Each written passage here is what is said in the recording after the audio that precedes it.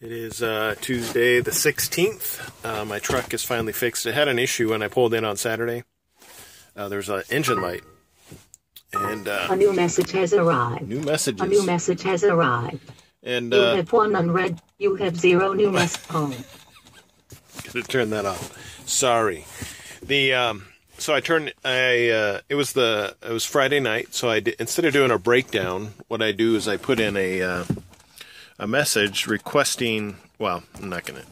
Anyway, I put in a message requesting maintenance because this is a facility I frequent often because I live near here. Instead of doing a breakdown, which requires, from my understanding, I could have this incorrect, but when you put in a breakdown, there's a company called FleetNet that works for Maverick after hours, and they arrange for somebody to come fix your truck.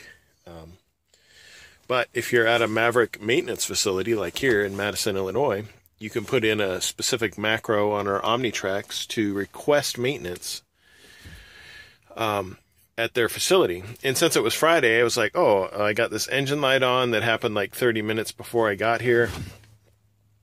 And so I knew it was like just an electrical issue. It didn't affect the truck in any way. So I got here and dropped it off after I put in the request, and that was Friday. I went home and I got a message on voicemail because they said they'd call me and let me know what the deal is. It needed some kind of wiring harness. So in order to accomplish that, though, they had to send it to the Freightliner. So I'm wondering, this is, in fact, there's a gentleman that used my name as a referral, and I met him earlier today. Nice guy. Sorry, I get sidetracked. So they sent it to the Freightliner Saturday. And they gave me the information saying it would probably be back on Sunday. But as is the case many times, the parts that are required take longer to get in than estimated. Obviously, they didn't have this particular wiring harness that they needed. So my truck was not available until today, which is Tuesday the 16th. And I am perfectly fine with that. I think I need to put in a breakdown message because there's Monday and part of today that I couldn't drive because my truck was unavailable due to maintenance issues. So I got to remember to do that, otherwise I'll forget. When I initially got I think they were that the people that work here were under the impression that the truck was not going to be available until later today for the Freightliner to actually deliver the truck back here to Madison. So I got a call, and my fleet manager asked me to see if I could drive up there and pick it up, or have somebody drop me off there. And so my wife did, and so that was fine. I mean, it's only a few miles up the road from here. But the funny thing is, here's the funny thing.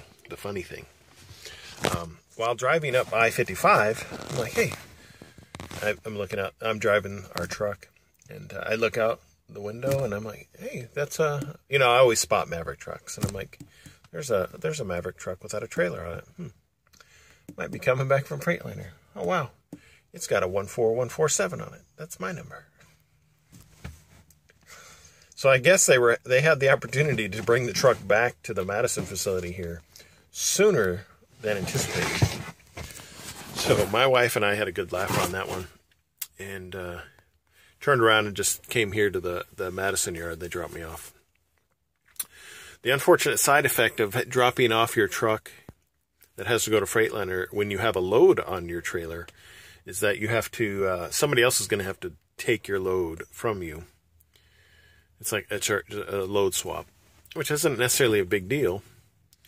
But, and I've heard of this happening on occasions. The person who took the load from my truck, I'm assuming that the trailer was just sitting out on the yard by itself. So whoever took the load just connected to it and took it to its destination, probably not realizing that all the gear and securements and tarps that were on the trailer, usually when we do a load swap, we swap over the gear. So long story short, I had to go over to our little shed behind us and pick up a lot of gear. I had to get like chains and over-center binders and ratchet binders and coil pads and coil racks and all kinds of stuff. So it's just one of those things that you have to, I guess I have to be aware of. And I have no issue with it. I hope I'm not giving that impression. I'm just kind of saying, letting you know how today went. But this trailer I'm hooked up to now, I think it's got 2 brand new lumber tarps in it, which is sweet. Because they fit in there nice and neat when they're folded up for the first time and haven't been used. So here I sit waiting for my wife to drive back to the Madison yard to pick me up, which she wasn't too keen on. But she should be here shortly. So I reminisce about my day while I wait. And why am she coming to pick me up? I got a load assignment. And that's where I am in Madison, Illinois. And that's Roxana, Illinois. And my camera won't focus. It will eventually. But when it does, it'll tell you that it's only 13 miles away. And that 13 Proceed to the highlighted route. 13 miles away doesn't need to be taking place until tomorrow because they don't load today anymore. So my assignment that I just got picks up tomorrow, or starts tomorrow, and then goes to Memphis, Tennessee. It's only 300 miles away with a next day delivery. I'll have to take a look at the hours for delivery. Let's see. I bet you I can drop off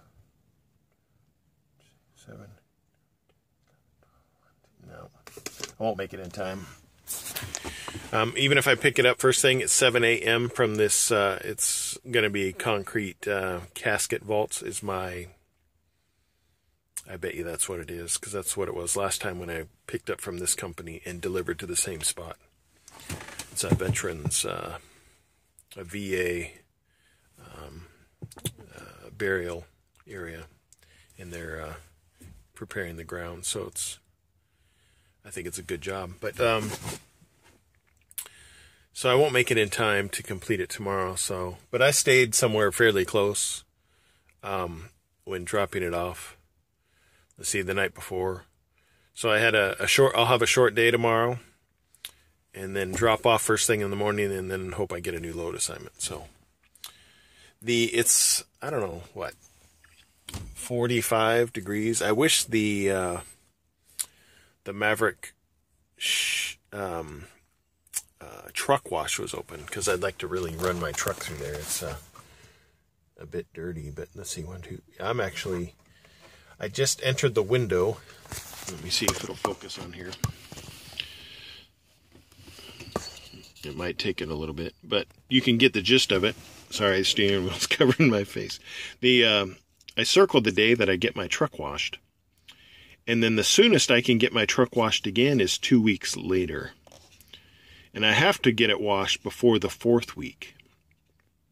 So 1, 2, 3. So I have to get it washed before, what is that date? The 28th of February.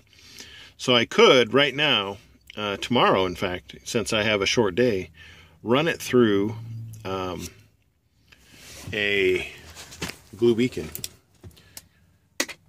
And everything will be covered. And my truck will be clean. Because right now it looks kind of filthy, like grungy. Like, hey, it's been raining, it's been warm, road salt's been kicked up all over my truck, and it looks, it doesn't look clean. And I like it clean.